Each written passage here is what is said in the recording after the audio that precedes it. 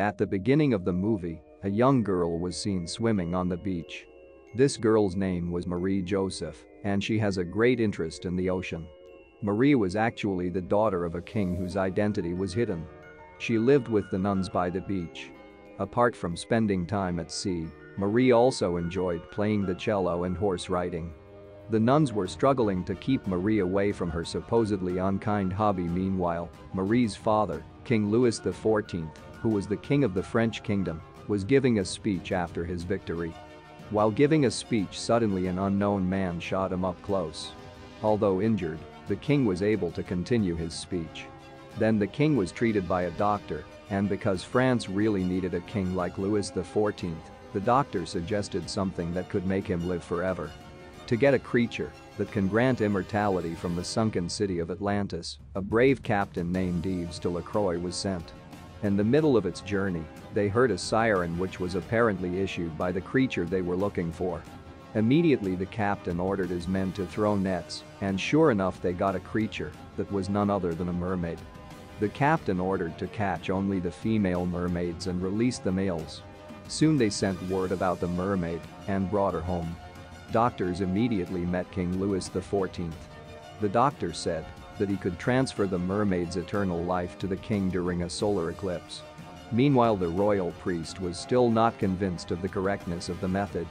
He then wanted to ask the truth of the nuns and Marie, who lived in the seaside monastery. The priest finally picked up Marie and took her to the palace in Versailles. Mary was amazed seeing the palace for the first time, and she got a servant named Magali. While telling stories, Magali escorted Marie to her room, and they became close by frequently chatting together. The priest told the king about his daughter, and the king was quite happy to know that his daughter could play a musical instrument. He said that he would meet the princess tomorrow. The next day, Marie took a walk together with Magali, and many people noticed her because of Marie's simple attire. Arriving at a fountain pool, Marie was amazed at the beauty of the fountain and accidentally fell into the pool when the king's entourage passed. The king then gave his robe to Marie and said that she could play music for him. Marie and Magali also got a new room complete with musical instruments. Captain Yves then took the mermaids to the seawater pool that had been prepared by the king. At the palace, the priest expresses his disapproval of the king's plan for immortality. According to him, humans only have one soul and cannot live forever. Back to Captain Yves, who was surprised by the king's arrival. The king wanted to see the mermaid. But because the mermaid was still traumatized, she didn't want to show himself. The king then threatened the captain that if the mermaids remained that the king would punish Captain Yves.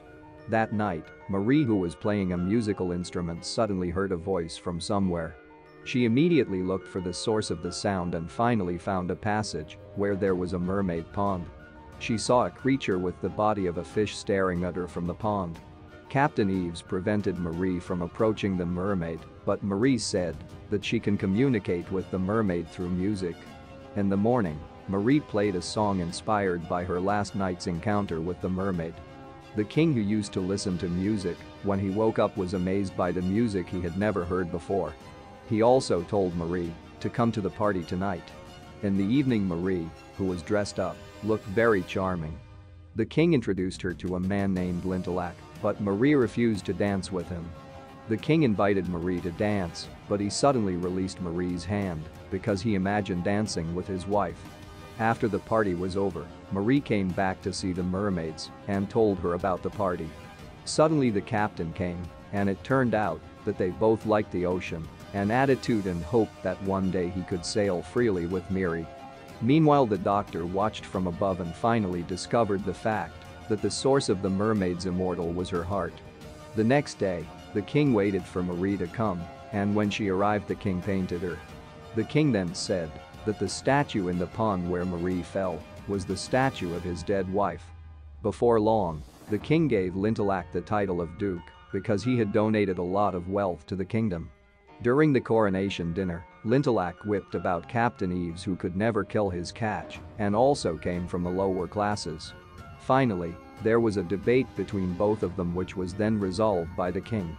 After dinner, Marie met the mermaid, and that night she threw herself into the pool. Then the mermaid approached her, but Eves came calling Marie, so the mermaid went back into hiding. The next day, Marie and Eves were riding horses when Marie raced her horse fast. Eves tried to chase after Marie, but suddenly Marie hit a tree branch and fell off the horse.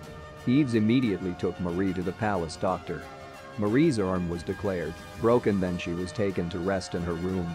Elsewhere, Eves, who was worried about Marie's condition, got a hint from the mermaid that she can heal her. Eves also came to Marie's room and took her to the mermaid pool with Magali. Once there, Marie was plunged into the pool and the mermaid circled around her quickly until Marie's arm healed. The next day, Marie played a song inspired by the miracle she had last night. Hearing this, the king was increasingly convinced of the plan to have eternal life. Marie herself suggested that mermaid powers should be used to heal sick people. Marie also asked the king that one day the mermaid would be released again. Until then, the king had not announced his intention to capture the real mermaid. After some time, Eves took Marie out for a walk. Lintilak had seen it and suspected that Marie was related to the king. Eves took Marie to see the lighthouse beside her house. Then they went to the Temple of Love, where they then kissed. Later, the king summoned Lintilak to his room and told him that Marie was his daughter. He asked Lintilak to marry his daughter, and of course Lintilak agreed. After that, the king summoned Marie and told her all the secrets he had kept. The king said if Maria's mother died when she delivered Marie in the monastery where she used to live, and the man who stood in front of her at that time was her father. He hid Marie because at that time he still had many enemies. The king gave a pendant necklace with a photo of Marie's mother in it. The king told Marie to marry Lintilak so they will have wealth that can help the kingdom's financial condition. Hearing that, Marie ran outside and fell down. Elsewhere, the priest went to the mermaid's pond and heard the sound of a mermaid connected to him. The mermaid sent a signal to Marie to meet her. Marie immediately came to the pool and threw herself in. There she confronted the mermaid, who gave a flashback of when she was captured. Then the king met the doctor and the priest in one room. The doctor told the plan to be carried out when the celebration happened. The priest did not agree with the king's actions because he thought it was a big sin, while the king considered it as an advance of science. Because the king did not listen to his advice, the priest finally left while leaving the gold cross necklace that the king had given him.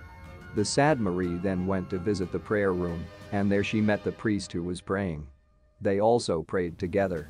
Eves, curious about the doctor's plan, sneaked into his room and checked some documents.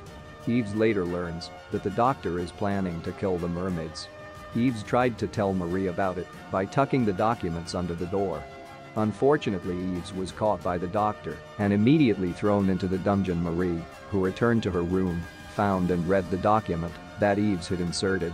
Soon Marie destroyed all the musical instruments and went to meet her father. She asked his father not to kill the mermaid and instead she would marry Lintilak.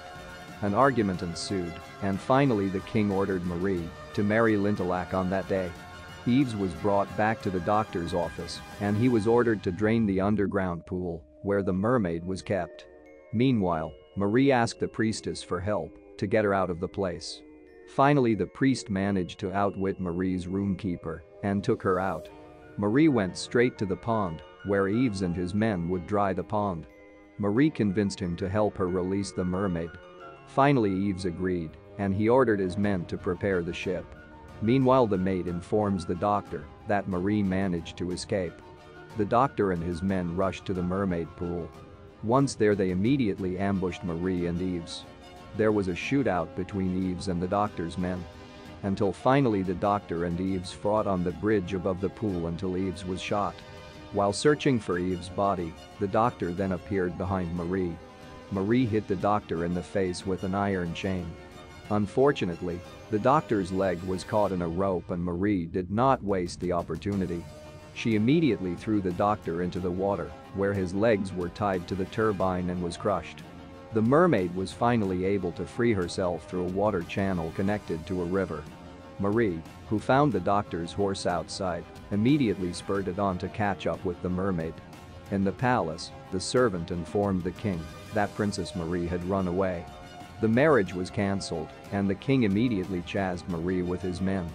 The mermaid made it through several river passages to reach the ocean. She also managed to heal Eve's body that was shot.